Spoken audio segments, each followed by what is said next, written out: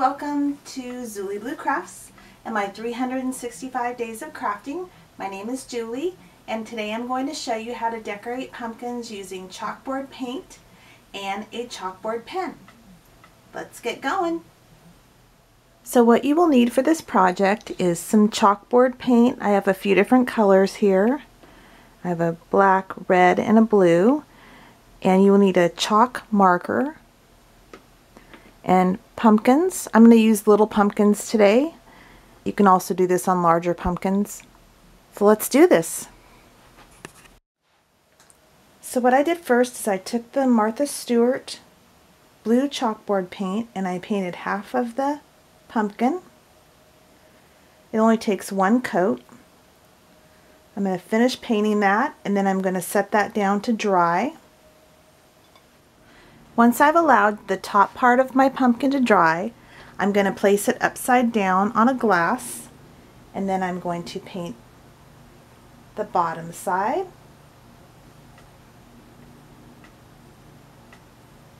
And I'm going to paint the whole bottom side and then let that dry another hour or so until it's completely dry. So I now have two pumpkins fully painted with the chalkboard paint, and now I'm going to embellish them with my chalk marker. So what I'm going to do is I'm going to draw straight lines down on the natural seams of the pumpkin. And I want to do like a tribal effect, so I'm going to do arrows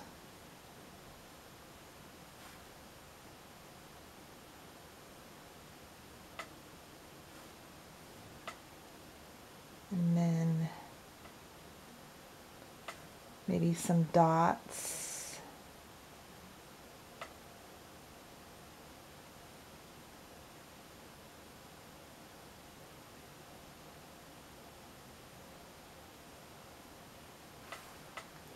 And then I'm going to do different lines all the way around using the same theme of tribal.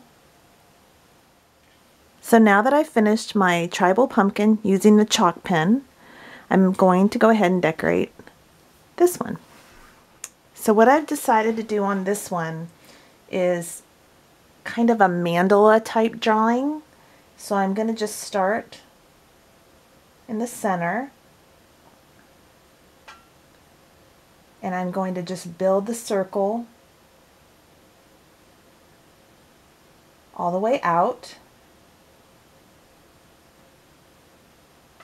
And just use your imagination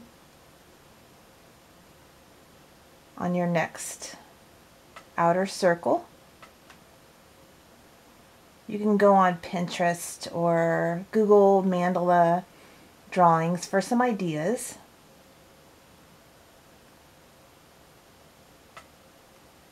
So I'm just going to complete this and then I'll be back to show you the results. Wow, so I finished my mandala pumpkin and it was really easy. I just went online and Googled a mandala painting and just kind of went from there, just from the inside out, just kept adding layers. It took me literally about 10 minutes to do this and I think it came out amazing. So this is my Zen pumpkin and this is my warrior spirit pumpkin. So I hope you got some good ideas about designing pumpkins, and I will see you next time.